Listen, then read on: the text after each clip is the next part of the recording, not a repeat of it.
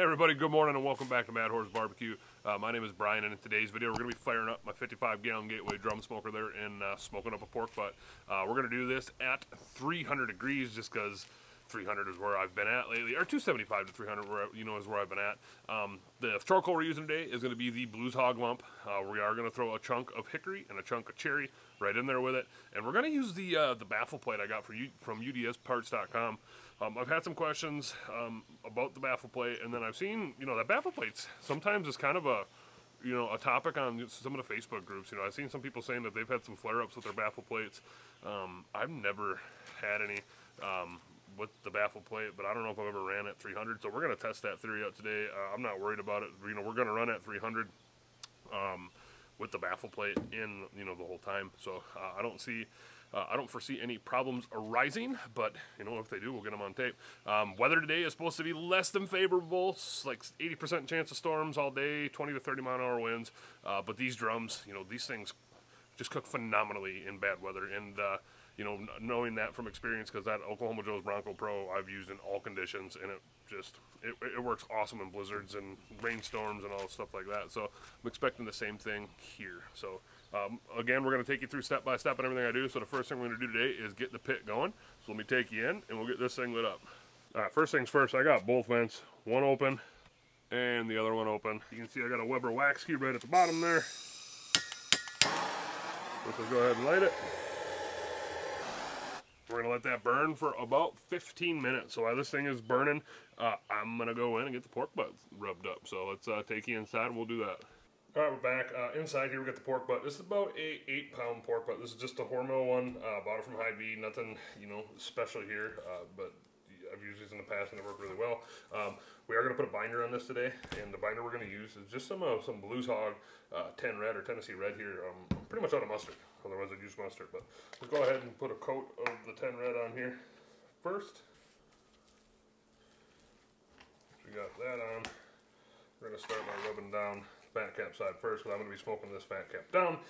That is the trend I have been on for like the last year or so. I smoke everything fat cap down for the most part. So let's go ahead on with the rub. The rub we're going to use today is the Blues Hog Sweet and Savory. So this will be like a Blues Hog cook.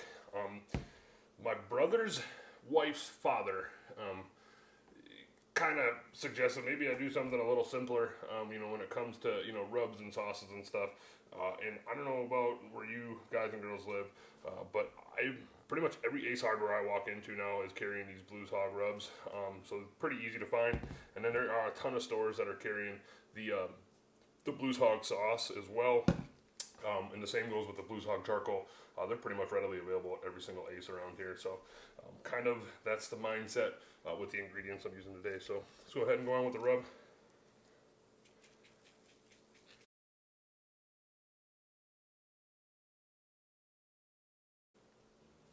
Okay, that's going to be about good. So this thing's going to sit out on the countertop and just let the rub soak into it until it's time to throw on.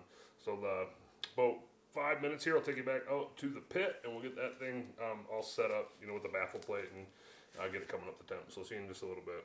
Back out at the drum smoker, 15 minutes has gone off, so you can kind of see you got a nice, if you look into it, you got a nice hot bed of coals down there already. So we're going to go ahead, first things first, take our chunk of cherry, take our chunk of hickory, and throw it right in. And we're going to go in with the baffle plate next, just like this. On with our grill grate on the top pegs, and then go ahead and close this thing down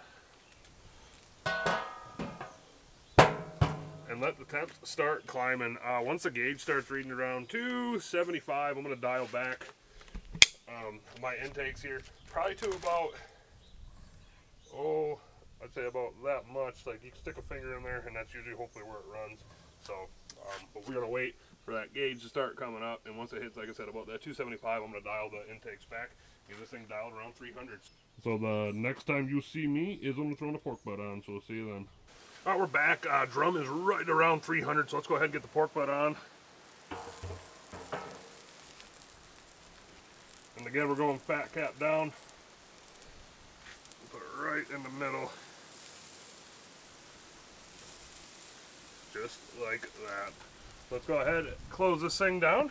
And, you know, I've done enough pork butts where I really don't probe them anymore. So I'm going to let this go for probably about an hour, maybe 2 hours before I check it. But I don't know if you can tell, but it has started to rain. The wind has picked up. So we are going to see how well this thing does in the storm today. So we will pick back up probably about an hour or two.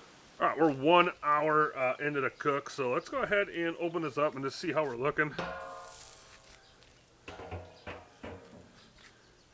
Pretty good.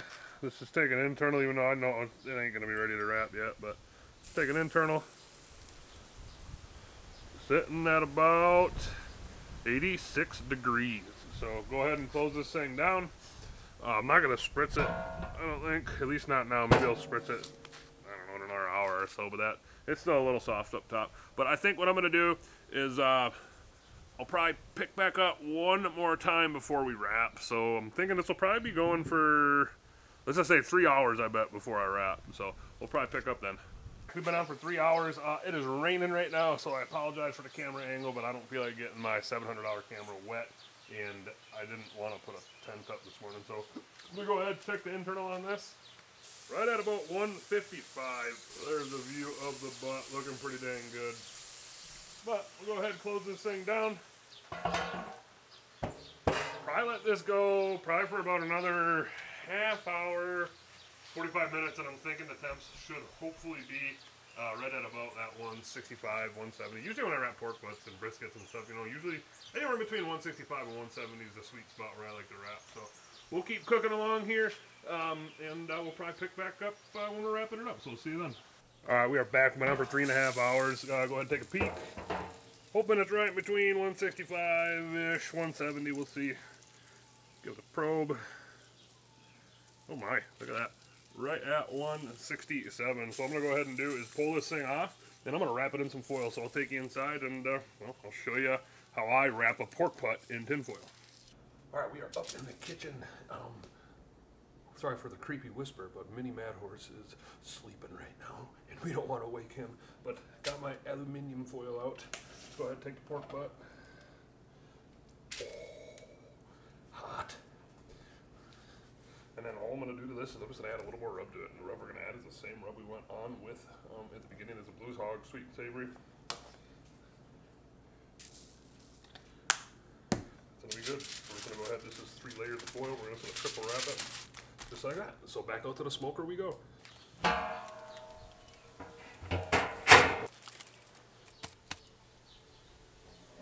Close her back up.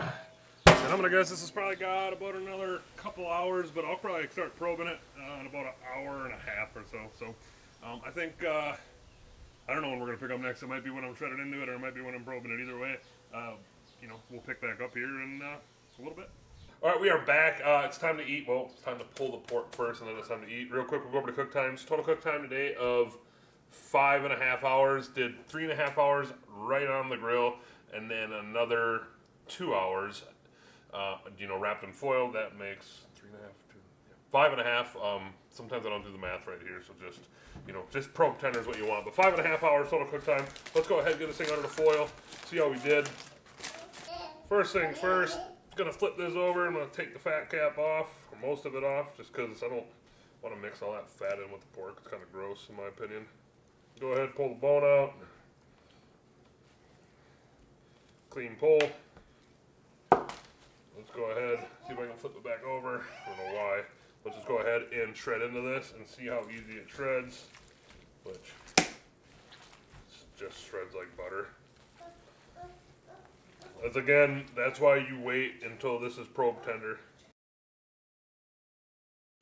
Alright, that'll be good for now. Let's go ahead and give this a taste test. So we did there, a little close up on the pork. Looking like pulled pork. So go ahead and give it a try. You know, pretty dang good. Gotta say that. That Blues Hog sweet and savory on there is pretty good.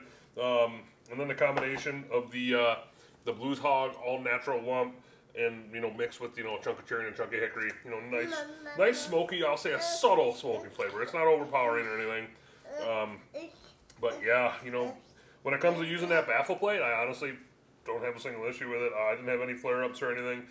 So to those, you know, posts I've been seeing about flare-ups, I don't know what to tell you. You know, I didn't have any issues with it. So, yeah, now besides that, I think what we're going to do is we're going to sign off here. We're going to make some sandwiches. We're going to eat dinner. And, yeah, so it's about all I got. So you guys and girls have a good night. And if you enjoyed this content, you know, make sure to subscribe. You know, hit that notification bell so you get notifications when I put out new videos, because I'm a guy who likes to smoke meat, drink Busch Light, and buy grills. So until next time, we'll see you later.